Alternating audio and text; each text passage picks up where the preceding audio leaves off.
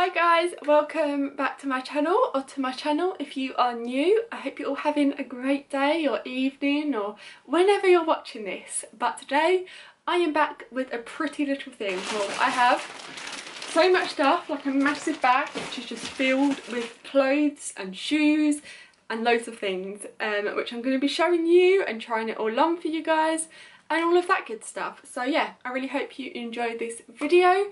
Make sure to give it a thumbs up and subscribe down below. And yeah, I'm gonna get on with the video now. So first thing I got is this massive like white oversized kind of hoodie jumper thing. Just really easy and simple. I've been wearing it today. It's so cozy. But yeah, I just think it looks good with anything. You can wear it just casual with leggings while you're at home, or pair it with like denim shorts or cycling shorts if you're into that kind of thing. And I just think, yeah, it looks amazing. And I got it in a size medium, so it would be slightly oversized. So the next item I think is probably my favourite thing in this haul. So this is it. It's like a black kind of leather jacket, bomber jacket kind of thing. Let me put it on and show you guys. It's like not a bomber jacket, but it's not a leather jacket. It's kind of in between. But I just love it. I feel like it looks really cool and it's like puffy on the sleeves and everything. And yeah, I'm obsessed with it. And I don't think it was too much either. But I got this in a size 8 for reference, and it is quite oversized. Next up in the bag, I've got white boots. So these are in like a cowboy kind of western style. I'm not sure if you'll be able to see the details, but yeah, I love them. I needed another pair of white boots that were actually comfortable to walk in because my other pair are like so uncomfortable. So I thought I'd pick these up, which had like a little bit of a lower heel and looked a bit more comfortable. But yeah, I love them. I think they look great with pretty much everything, and they just make an outfit look 10 times better and like a really stylish and cool. So another thing I love is this white like off the shoulder top, I guess. Yeah, I've already worn this out because I love it that much, but it's just so cute, and it has like a zip down the back, and I just think it's the best thing ever. They also do it in black, which I think I might pick up as well, but I got it in a size 8. We have a pair of trousers. So these are like really wide legged kind of palazzo style trousers. It's in like a camely kind of brown tan colour. But I've been loving trousers recently, especially like wider leg kind of flowy ones. So yeah, I picked up this pair. It does come with like a belt, but I've taken the belt out because I prefer it without the belt personally. But I got these in a size 6 because I wanted them to kind of be tight around the waist, and because they are so flowy and loose, I didn't have to have the problem of whether they're going to fit my bum or my hips or anything like that. But yeah, I love them, and it has pockets as well.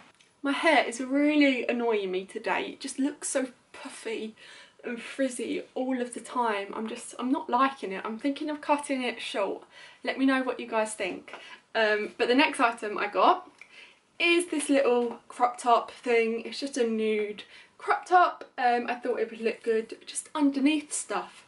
Like underneath a denim jacket or a leather jacket with high-waisted skirt or high-waisted jeans, and this I got in a size 8. I then got another pair of shoes. So these are just black trainers.